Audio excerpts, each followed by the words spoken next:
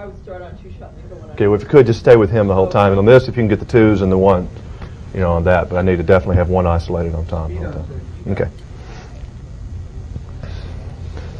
Well, Tom, have you thought about enlisting in the military in the last few days? No. No, I haven't. Tell me about being a Navy pilot, what it would be like, even though you didn't do it for any length of time. You had the sensation and experience of it. Yeah, I spent about 10 months overall in development of the piece and then shooting it. What's it like to be an F-14 fighter pilot?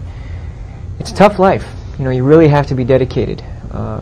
They only take the best of the best, you know, to get to where they are. And Top Gun is only the top 1% of naval aviators gets to go there and you know, go into ACM, air combat maneuvering. So it's a tough life, especially in the Navy. You're living on a carrier for 9 months. You're risking your life every day when you're going up. Landing on a carrier is, you know, a frightening, to say the least, experience. Did you have any preconceived notions about what these guys would be like before you met them?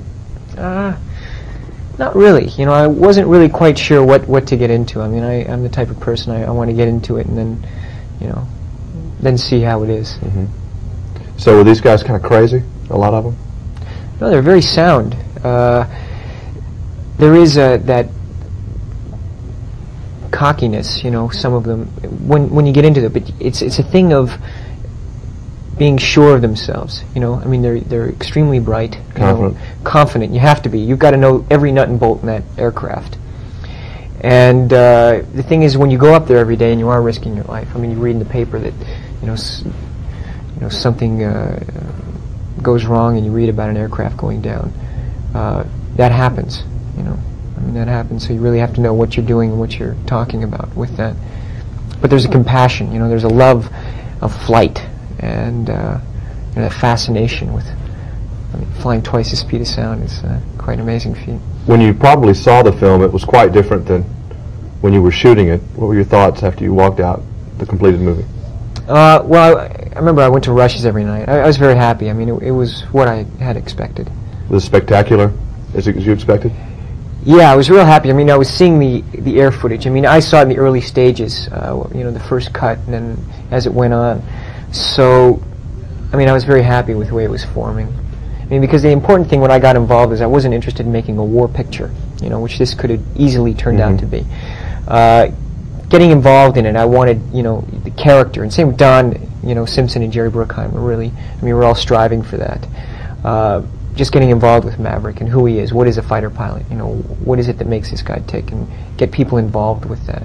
So there was an effort not to make a Rambo or an Iron Eagle? Absolutely. Absolutely. I thought there was. Some quick things about your career. You've been extremely busy in the last couple of years. When you're making a movie, this is, I'm sure the answer will have to be yes, do you care, but maybe you'll pick up what I'm saying. How important is the film's success to you? Well, the thing is that when you get involved in a film and you spend 10 months making a movie, the result is not as important as what you're going through. I do not choose a film looking for a result. I look for a result in terms of what am I going to get from this piece? What can I communicate through this piece? What am I going to learn, you know, about myself, an actor, and see, does it challenge me, you know, and on what levels?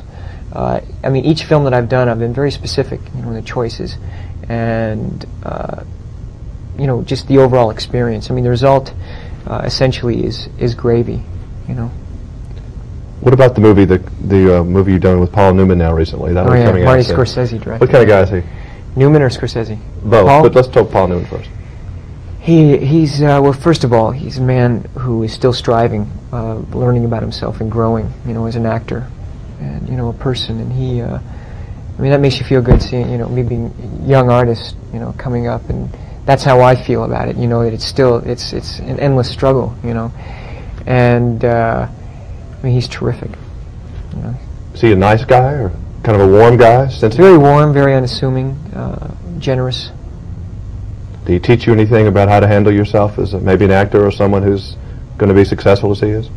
Well, you just watch him and you're around him learning. I mean, here's a man who's, you know, his career spanned 3 decades, and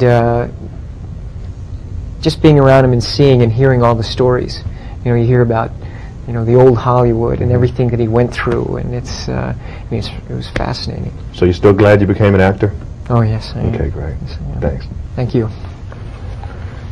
All right. It was terrific, though. Being sitting there. Yeah, with I've Lou seen him in a and race. hearing- I've seen him in a race.